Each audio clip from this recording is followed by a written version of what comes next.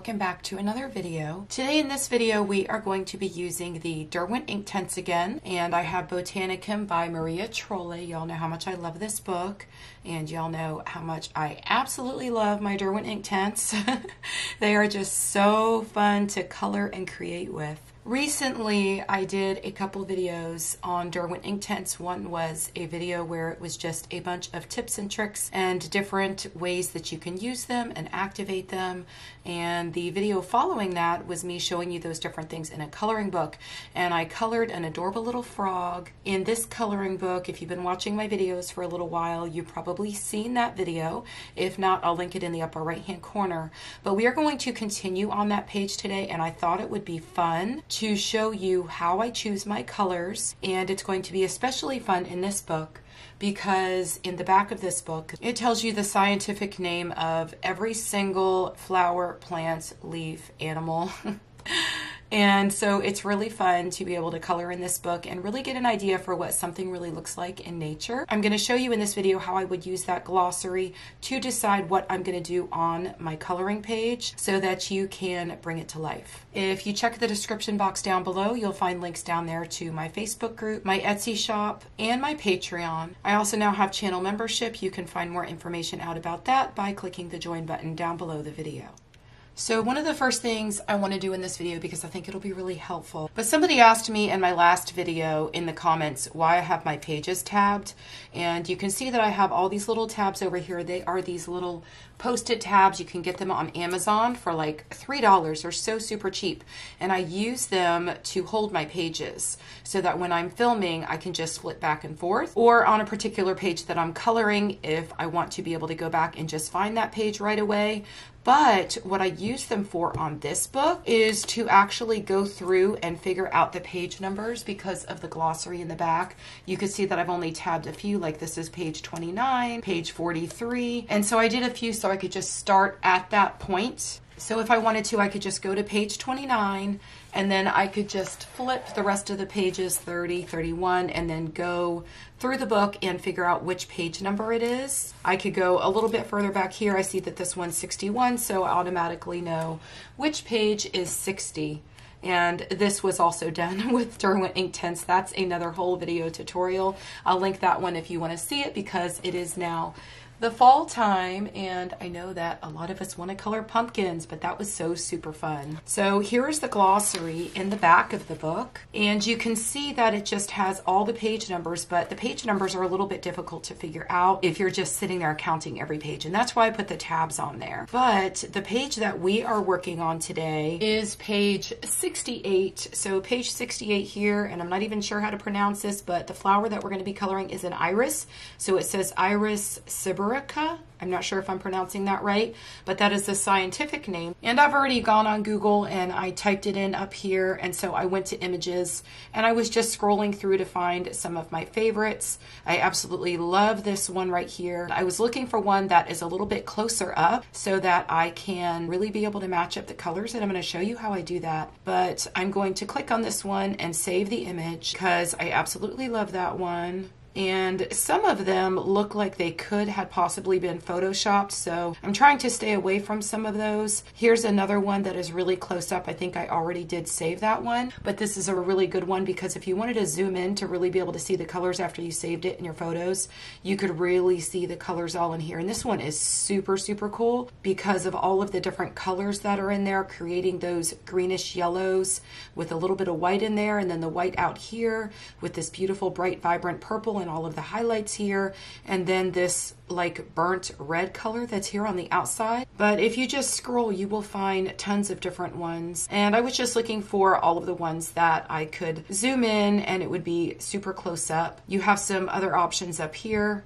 if you wanted to narrow it down more specifically. It looks like there may be yellow ones as well, but most of them are purple in any of the irises I've ever seen. This one here that's yellow may be a much less common one. You can color it really any color you want out of all of the different images you find. I mean, you can color it your own colors. I just really wanted to use this video to show you exactly how you would do this using this book. So this is the page we were coloring, and we're going to color the iris here, but I'm just going to use the Google image image as a reference and see what I could come up with. When you're using a reference photo, it's great to use it just to get some ideas. It may not turn out looking exactly like your reference photo, but that is the whole fun in this.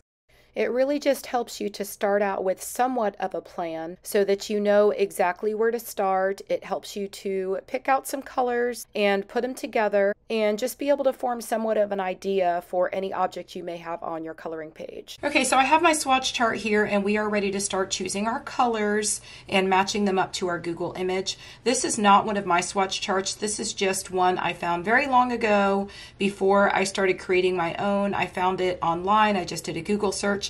But this one has 75 spaces and I really want one for 72, so I'm probably going to redo this, re-swatch them, and then pretty soon hopefully I'll have a Derwent Inktense chart available in my Etsy shop in color family order. So I decided this is the image that I want to work with, and I just discovered something really neat that I want to show you. Look how cool this is. You can just take just the flower here and hit copy, and this is really going to help me because I can see just the flower without the leaves in the background. But then I can go into my notes and I could tap here and I could put paste. Now I have just the flower, so I could leave it here and just really focus in on the flower to see where the colors are.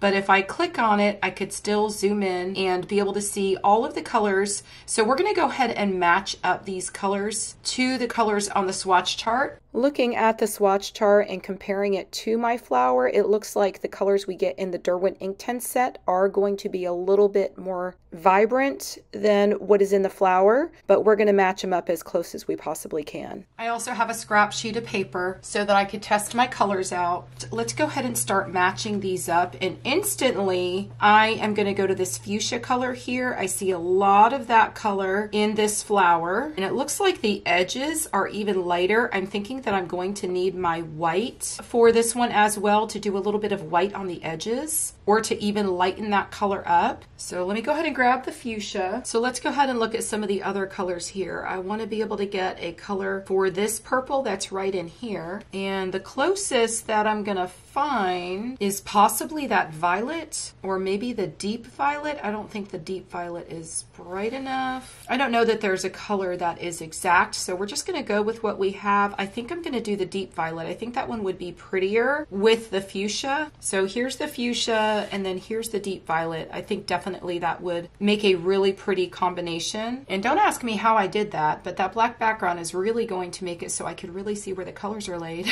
Is that not so cool? We're definitely going to need the white because there is a lot of white here on the outside and then some white here, and there's a whole lot of white in these areas here. And if we look at ours, we do have some that are standing up straighter here in this area on this iris. But I'm really mostly concerned about the petals and making them look the way that they should. Let's go ahead and grab a yellow, and then we need something that is this color here on the outside as well. That yellow is sort of in between these two. I think it is more like the Sicilian yellow, so I'm going to grab that one. I'm also going to grab the sienna gold here because it looks like it would be really pretty mixed in with the Sicilian yellow, and if I zoom this image in, I'll hold it a little bit closer, it looks like there is a mix of two different colors in there towards the outer edge where it sort of combines with that burnt red color. And now we need something that is going to match up to that burnt red. And so I'm going to go down here, and this looks almost perfect. I think a mix of possibly these two here. So the madder brown and the red oxide. I'm seeing a little bit of another color in here where we have the purples. And I'm thinking that maybe it would be best to add something else with that fuchsia. Maybe a little bit of this red violet. I think we're going to go ahead and go with that. So now the next thing I like to do is I like to swatch them out just to make sure they're going to look nice together. So I had the red violet to go with the fuchsia. So here's the red violet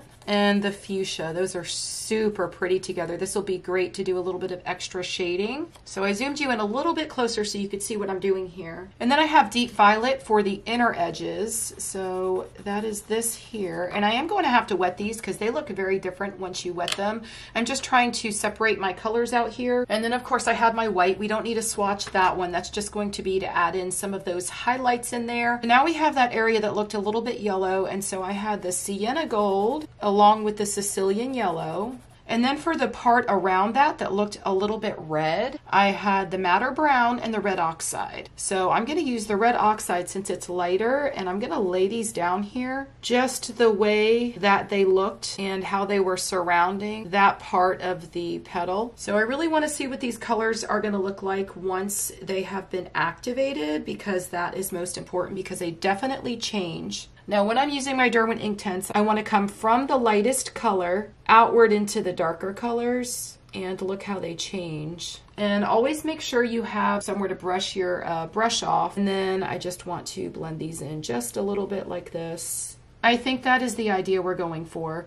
And then I need to do this one here, and let's test out this and see what it looks like. Oh, pretty. And then we'll test out this one here. And I didn't go lightest to darkest, that's okay. We'll go back up into this here. And that is a really pretty blend of colors. So here's our flower, and here's the colors that I chose. So these colors here are for this part of the flower. This color here is for this area. And I think this is the closest we're gonna get to that part of the flower. And then over here is what we're using for these areas of the flower. They're a pretty good match. So that is how I choose my colors. I have all my colors laid out over here. And so we're gonna go ahead and start and see where this goes.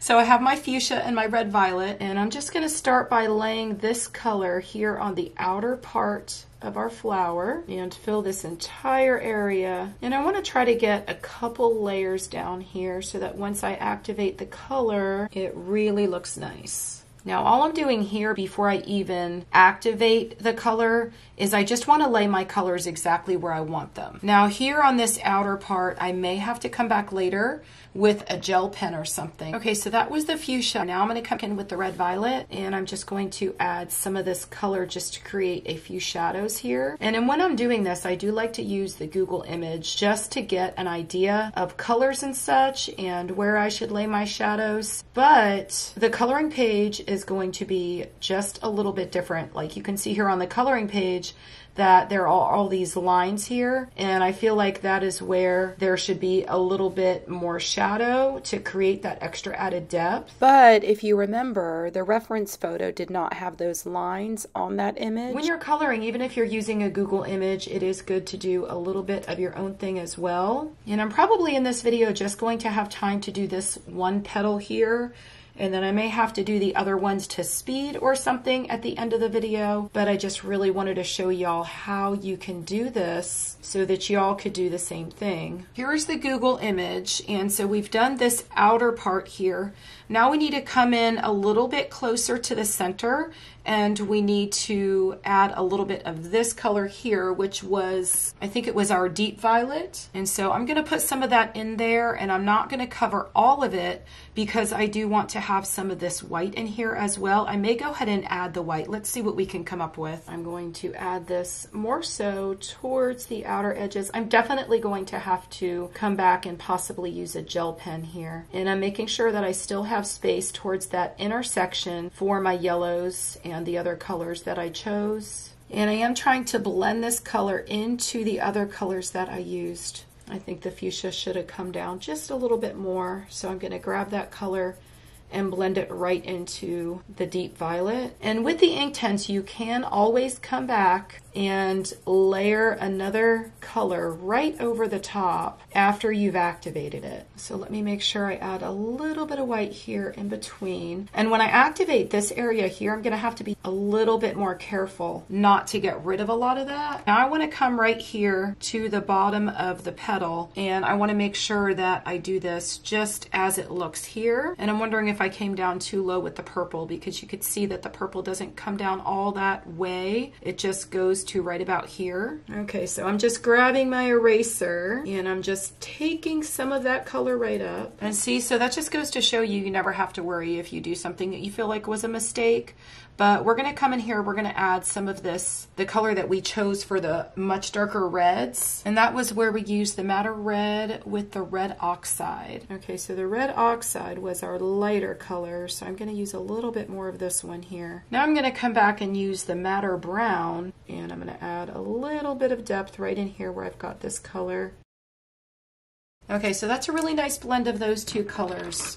And our last colors down here at the bottom were the Sicilian yellow and the sienna gold. The sienna gold was the darker one. So let's pull up our image one more time. And I think we're going to use a lighter one and maybe the darker one to the very, very center here. So I'm going to go ahead and go all over this with the Sicilian yellow. And now I have the sienna gold, and I'm just going to add a few shadows in here with this color. Oh, that's a pretty color. Okay, so all my colors are laid where I want them. So now we're going to come back and we're going to activate the colors. And I have my Derwent water brush. This is the number 1. And then I also have the Derwent water brush. This is the number 2. This is the one I used previously. But I have 1, 2, and there's also a 3. I think the 3 is a really fat one, which we're not going to be able to use here. I'm wondering if maybe I should use the 1, although let me go ahead and use the 2 because this one has a little bit of a pointier tip on it, so it may work a little bit better. Make sure you have a napkin with you so that you can wipe off your brush in between colors. But I'm going to start with my lightest color here, and I'm going to start activating some of this into the darker color. And I've got some spaces here that are still white, so I'm going to leave those alone because I want a highlighted area. And it's really important to use the white of the paper. And y'all, these pencils are literally like magic. If you don't have these already, you are missing out. They are so fun. And I've got so many different colors here that I'm going really slow. Oh, look how pretty that is. And again, I want to be really careful here because I want to leave a lot of white there. Pull that color down just a little bit, but I still want some white there. Oh, look how pretty that is. And then maybe just brush this way, and maybe I'll keep a few more white spaces that weren't even on the original picture and just sort of go with my own thing here. And like I said, it's great to use the Google Images, but you do need to do a little bit of your own thing. Look how pretty. Oh my gosh. The best part of the Derwent Inktense is when you activate them. They're just so fun. So I'm going over here over the lighter color first and then pulling it into the darker color. And then I wipe my brush and I go into the lighter color first, then right into that darker color, then wipe off again. And now let's pull down into where the purple is. And again, I'm being very, very careful. But now I'm going to come over here and I am going to start from the lightest area where the yellow is, and I'm going to pull it outward.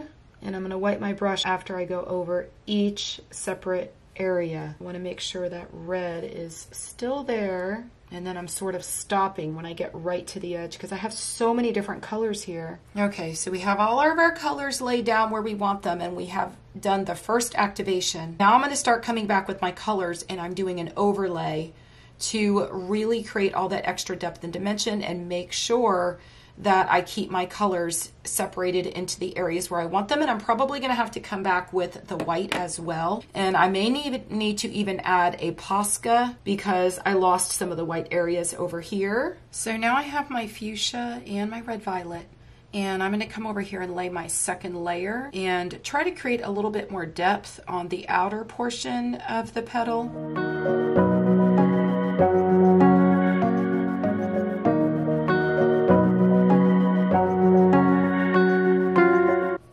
Love how this white here looks.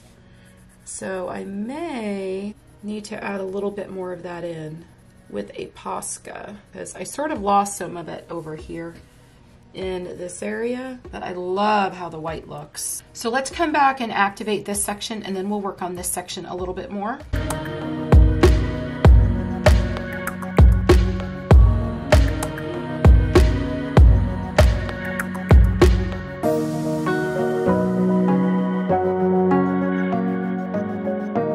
So now I'm coming back and I'm just adding a little bit more sienna gold here just to brighten these areas up just a little bit. And now I have the red oxide and the madder brown, and we are going to define this area just a little bit more. I'm going to add back in some of this deep violet, and I'm going to pull it into some of these other colors just to get a really nice blend.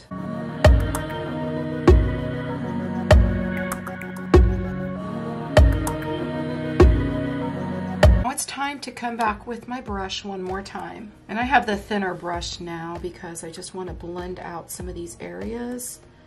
And it's a little more difficult for me to do that and not go into where I want to leave that white with the other brush. I'm just sort of pulling on the color and spreading it into the other colors. And that's just going to help to get a really pretty blend of the colors. Now I'm going to come into these areas here where I've got the browns and the reds, and I'm just going to go over the darker area first. Then I'm wiping off my brush, and now I'm going to go over the lighter areas. Pull it into those darker areas. Now I'm grabbing my white Inktense and I'm just going over some of these areas one more time, just to add a little bit of highlight back in there and even just lighten it up a little bit. And then here I want to blend some of these colors out to make the white areas look a little bit more natural. So I grabbed my yellow Posca and I don't think it's bright enough in here. So I think that I want to try to cover some of these lines and just put a little bit of the yellow Posca over this. And this should brighten it up quite a bit more all through here and make it look really cool. And I always like to tap it with my fingers. And when I tap it with my fingers, I'm just spreading it out, moving it around just a little bit, and it really helps quite a bit. And after it dries a little bit more, I'll probably add some more down here. I think I want it all the way down to the end. I think that looks much better. And see, as you're coloring and you start doing things, even after you lay the colors down, you might do something you really don't care for, and there's always ways to go back and fix it to make things look the way that you want them to look. Okay, so I have my white Posca and I'm just going to add some more highlights in here.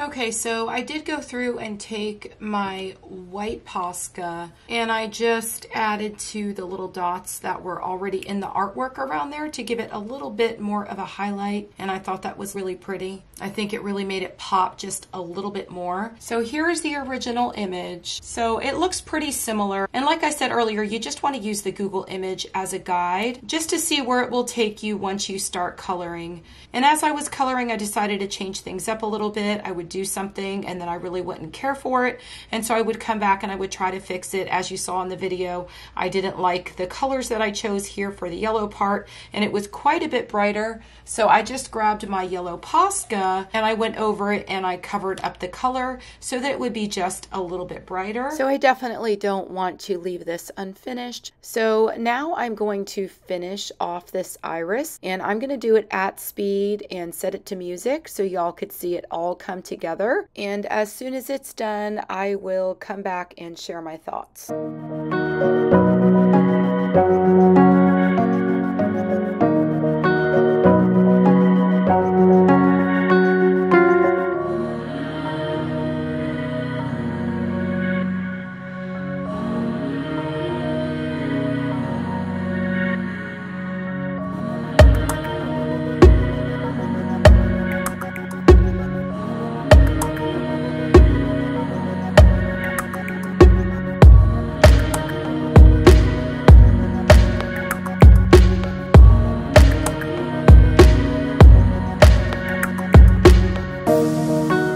Okay, y'all, so our iris is done. I couldn't leave it just doing the one petal, and I'm glad I finished it off because I really learned a lot as I continued to keep going. I actually learned how to lighten up the more intense colors of the Derwent Inktense. Because if you look here at this swatch chart and you look at all of the different violets or the reddish purples that we have to choose from, or even the purples, we don't get anything that's really super light. So I really had to play with the white to be able to figure it out. So this video was a lot of fun for me to do, and I learned a whole lot too. I think this video just goes to show you that you can use a reference photo to get ideas and form a plan, and then apply some of those ideas to whatever the object is on your coloring page that you're coloring, and then sort of just go from there and add your own ideas. And it just really helps to get an idea implanted in your head and then just go with it. And as you continue to color, the ideas may change up a little bit. You'll take some ideas from your reference photo, apply them to the actual object on your coloring page, and in the end, hopefully you end up really loving what you created. So even in the beginning when I went and matched up the colors to the swatch chart and I chose my yellows here, I had gone back and decided that I didn't like the yellows after I had applied them and they weren't bright enough. So I just grabbed my trusty little Posca pen that was a much brighter yellow, and I just went over all that area, and I was able to create the look that I really wanted. So as you go along in your coloring and you feel like there's something you don't like, there's always a way to fix it. I came back with my eraser several times throughout the process of coloring this, changed some things just a little bit. If I used my white Posca, I came back several times and went over with my white Inktense pencil just to sort of smooth those colors out and make them look a little bit more realistic and blended into one another. And then I came back here and I applied a few little dots just to add a little bit of reflection and some highlights, and I really love the way that it turned out. So if you would like to see me finish this page or continue working on it in a next video, please let me know. Everything that you've seen me use in this video will be linked in the description box below. I hope you all have a wonderful day, and I will see you in the next video. Happy coloring. Bye.